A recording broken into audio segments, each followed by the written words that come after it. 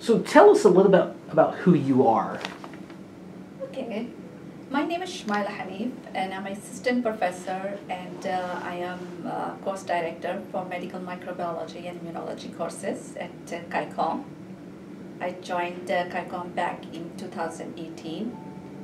I got my Ph.D. degree in medical microbiology from Kuwait University, and then I moved to US in order to do my postdoc. So I got my postdoctoral degree or training from Oklahoma Health Science Center. After that, I got an opportunity to work as a lecturer at University of Texas, Austin. Then I got an opportunity to become an assistant professor at Ph.D. University, California. And then in 2018, I joined UPIKE. I like to travel. I like cooking, so those are my hobbies. I can speak 4 languages, so this is me. Well, that's really exciting. You know, you have this great title now, course director, professor. When you were a kid, did you want to do that as a kid, or what did you want to do as a kid? When I was a kid, I wanted to do a lot of stuff. I wanted to be a lawyer. At one time, I wanted to be a pilot so I can travel all over the world. I wanted to be a doctor because my family wanted to see me a doctor. But at the back of my head, always there was that I need to do Ph.D. Maybe I was not very much familiar with the Ph.D., except that it's a terminal degree. It's the highest degree, which I need to get it. So that was there all the time. So even as a kid, you kind of knew that you're supposed to be doing these things. You know, all of us have different types of dreams, and some of us have a dream job. Right. So for you, is there a dream job? If so, what is it? I would say what I'm doing right now is my dream job. I mean, I always wanted to be in academia, especially when I started my master's degree and when I was doing my PhD and during my postdoc training. I always wanted to be in academia. But I wanted to be in an institution or university where I can teach, or mostly, or the institutions which are focused on teaching rather than on research. I love to do the research, but I want to do research on my own pace. I didn't want to be in an institution where you have to be writing grants all the time or running after getting the money or grants in order to be able to pay for your postdoc or your technician in the lab. So I would say what I'm doing right now, it's my dream job. I'm at a university which is mainly focused on teaching, and then at the same time you can do research on your own pace. So that's currently my dream job. In future, maybe going towards the administrative roles or leadership roles, maybe that could be. So, but currently, yeah, what I'm doing is my dream job. That's fantastic. You know, we all have these paths in life, and you know, very rarely is it a straight line. Did anything in life spur you on to really kind of focus you on this route of the academy and the teaching? So basically, I born and brought up in Kuwait, and in Kuwait they don't give you a Kuwaiti nationality or citizenship. So in Kuwait there is only one public university, Kuwaiti University, and it was very hard, or still it's very hard to get into that university, especially if you are expat. So I was lucky, like my elder sister, we got a scholarship seat, so I got admission there.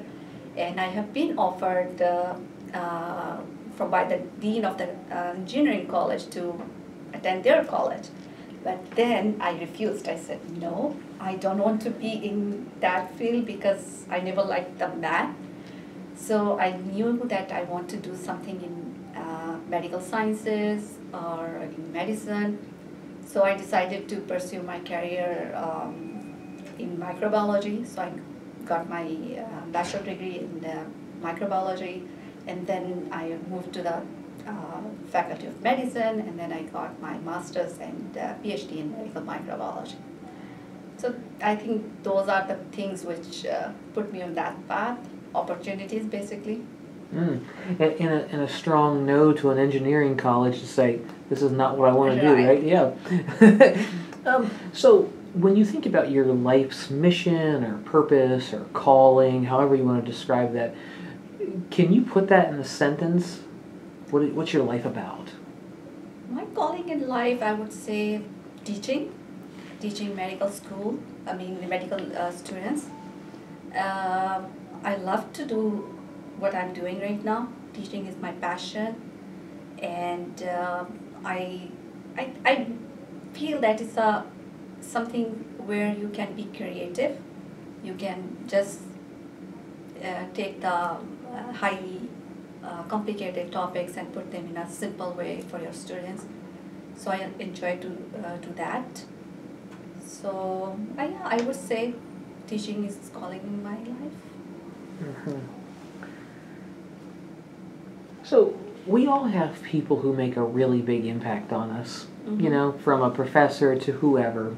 And I wonder for you, who are one or two of the maybe most influential people for your life and for you to understand what really your life was about? Where there are so many people. I cannot just take one or two names. There are many people throughout my life who influenced me. I would say my parents, first of all. My parents always supported us. I have two brothers and four sisters.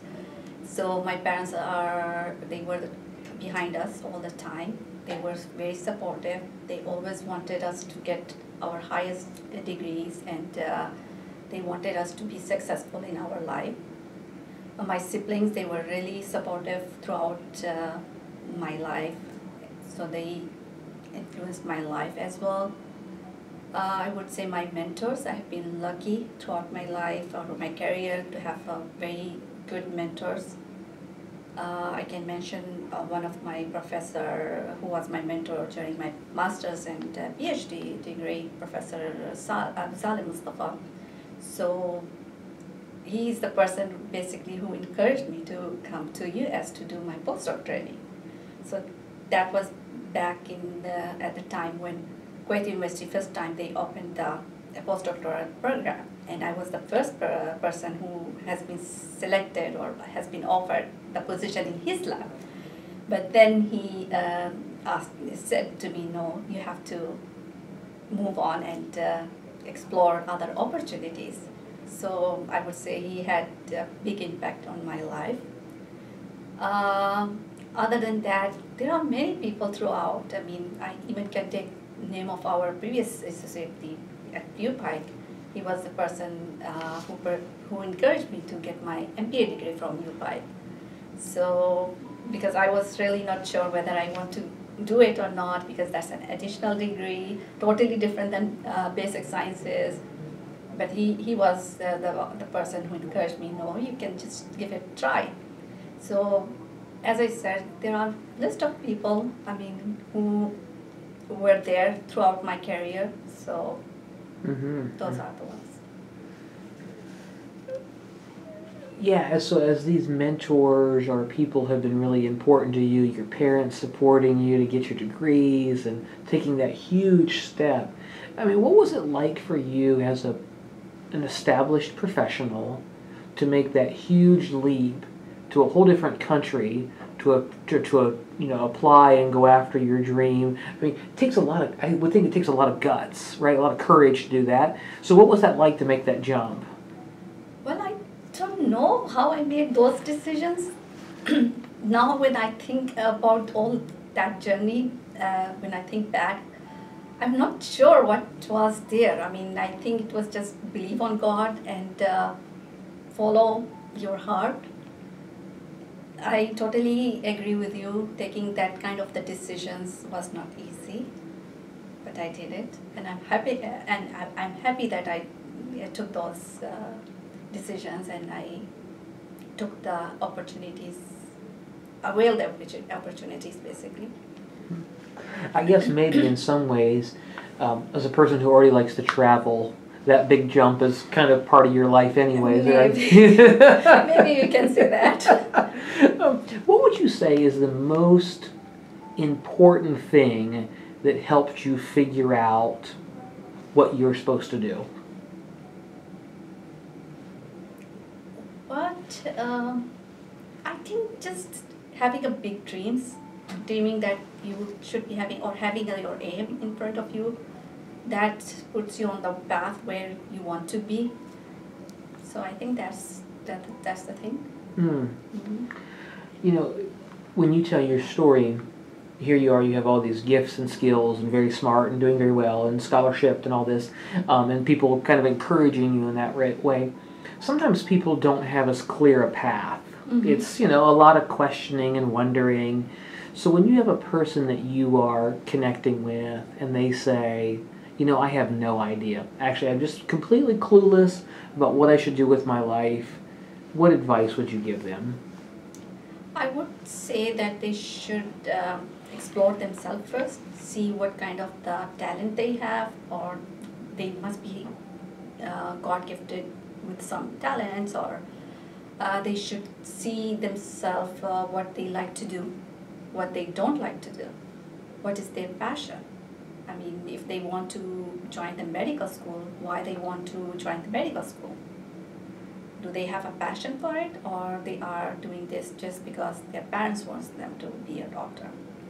So I think I would advise them just explore the opportunities, avail the opportunities, and see what makes them happy.